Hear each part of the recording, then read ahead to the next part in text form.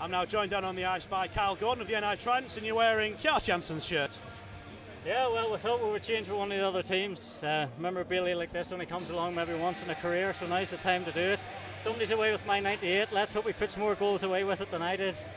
Well, you've not had a bad tournament yourself, have you? Well, I haven't had a bad tournament at all. This has been absolutely fantastic. We set out as novices to have a unisex novice team. We set out actually to showcase the best of the services, and I think we've absolutely done that. And you know what? It's thanks to the 15,000 people that stood in those stands all 6 games and cheered us every single step of the way.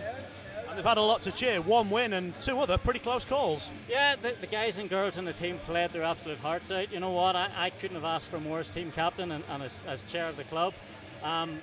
You know, every single person that came onto that ice fought for every single puck to the best of their ability.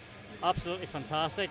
You said it wasn't a bad games we had. I think we had an absolutely excellent games. This is a legacy for ice hockey for Northern Ireland, and actually, you know what, it's just really good to showcase the services in this light with our local communities.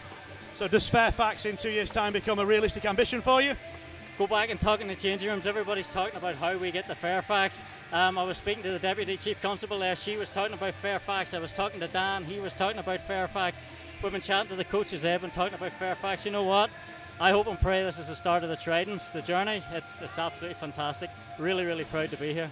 And there's plenty of talent on this team. They could do something as the team stays together and moves forward. There's absolutely talent. We have a range of people, and we always said that we would field anybody who put a Trident shirt on. You've got to remember, there's people on this ice tonight playing for us who've only been skating 6 or 9 months.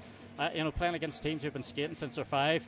We're going to learn from each other. I already said to the Toronto team, we have learned so much in the last 6 days. The game experience that we've had that we just don't get in Northern Ireland has been phenomenal. We're going to take this as a building block, and we're going to go on from here. Absolutely, Fairfax 2015. What are your plans for the rest of the game? And obviously other teams fly home, but obviously you're already in your own city. Yeah, well, obviously I'll have to repay a wee bit of the time off work, and I'll be expected to be at the office. But every single spare minute I can get, where do you see the talent that comes through in Division 1 and Division 2? We're looking forward to seeing the Russians and the Americans and the Canadians on the ice all over again, but at that next level. And there'll be a lot of learning and a lot of note taking there. These games are going to be fantastic. We've showcased what hockey can do. We've showcased what the home fans can do. I think this is the biggest sport in the games, and I think this is exactly what everybody's going to come to see.